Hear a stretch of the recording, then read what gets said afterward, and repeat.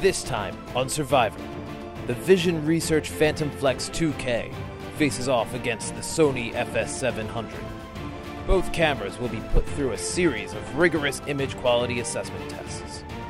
Only one can be the shootout survivor. First, their overall color reproduction will be assessed using a collection of vivid foods. The second scene will be used to observe the attributes of skin tone reproduction, aliasing, and noise. The third will be used to experiment with the ease of VFX using a green screen. The fourth will demonstrate the reproduction capabilities of the cameras in high dynamic range scenes.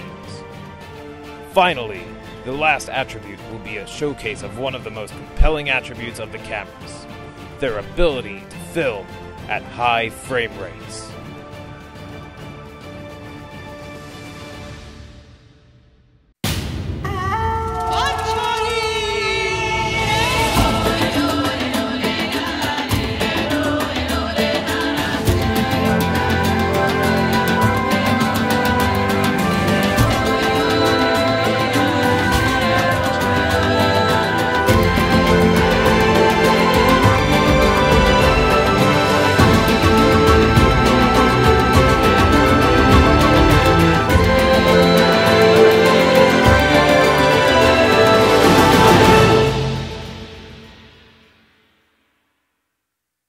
In the color grading process, both cameras will be corrected to a neutral 18% gray. Grading both cameras to their native neutrals was very simple. The Phantom camera was chosen as the hero camera because it had a more desirable reproduction of color in its native Rec. 709. Correcting the Sony was done using a gray card in each scene. The scene's whites, blacks, and grays were matched using the waveforms in Resolve as well as visually. Again, note that the Phantom was used as the hero camera in this situation. The Sony footage was graded analytically and artistically to match the Phantom content. Observe the vibrancy of the reds in the Sony's reproduction of the scene. The tomato and red pepper look more accurate to the scene's color. However, the yellows and greens are represented better by the flex color, adding a vibrancy that does not exist in the FS700. This means that the scene reproduction of the Sony could differ based on the colorist. The FS700 Rec. 709 is dull and washed out in comparison to the saturated colors of the S-Log2 profile. When comparing S-Log2 to the Flex, the S-Log2 is more vibrant and accurate to the real-life scene content. The FS700 S-Log2 beats the Phantom Flex Rec. 709 color reproduction.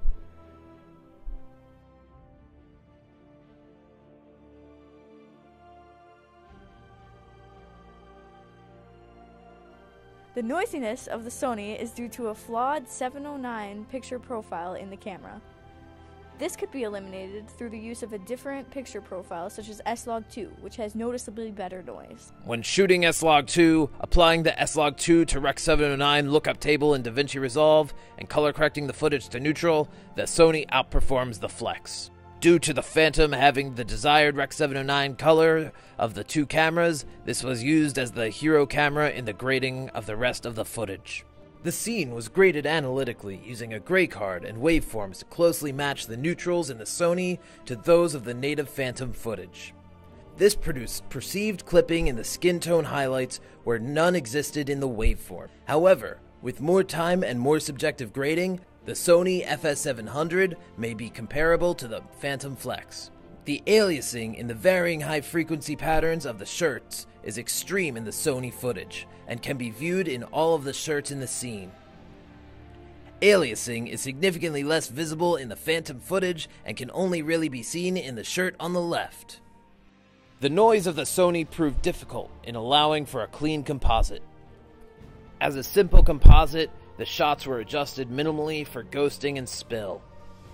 The Phantom required little manipulation of the alpha matte to eliminate the ghosting of the actor. When the same manipulations were made to the Sony, it made little difference. Therefore, some ghosting can still be seen in the shirt of the actor, where the ferns and stream can be seen. The HDR scene represents a range of 13 stops. The scene was designed with detailed objects and actors resting in the overexposed foreground and underexposed background, with a range of stops in between. The bars of the cage create a high-frequency pattern, exemplifying the resolving power of the camera at high frequencies. This further proves that the Sony produces worse aliasing than the Flex. After color grading, it is obvious that the Sony performs better in the underexposed shadow region of the image. The zebra stripes on the stuffed animal can be discerned, as well as the color of its purple wing. The Phantom outperforms the Sony in the highlight region of the image. Small details can be detected on the table. For example, the green of the notebook and the depth of color in the drink are much more visible. It is important to note that the footage was not color corrected, and there was no attempt to aesthetically match the clips, as this would falsely represent the exposure latitude of the camera. A hazy glow appears near the table in the Phantom footage, which is due to the added optics of the neutral density filter. This creates a red flare known as a double image. When the scene was underexposed by one stop, you can start to make out the bagel in the highlight region of the Phantom footage.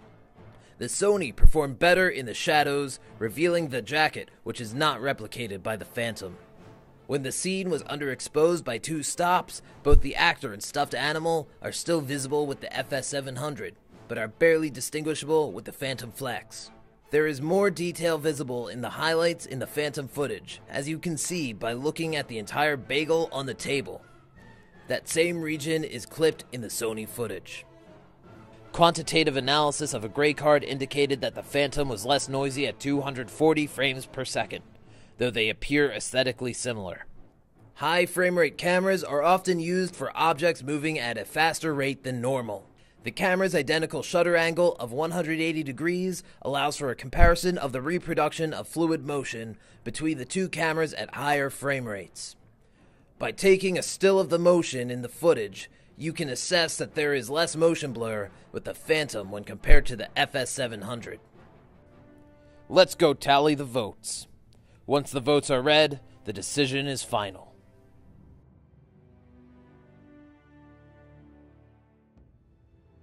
I just really like S-Log 2. You were just too noisy for me. I just don't even know. My compositing was way easier with the Phantom. High frame rate Sony just doesn't compare.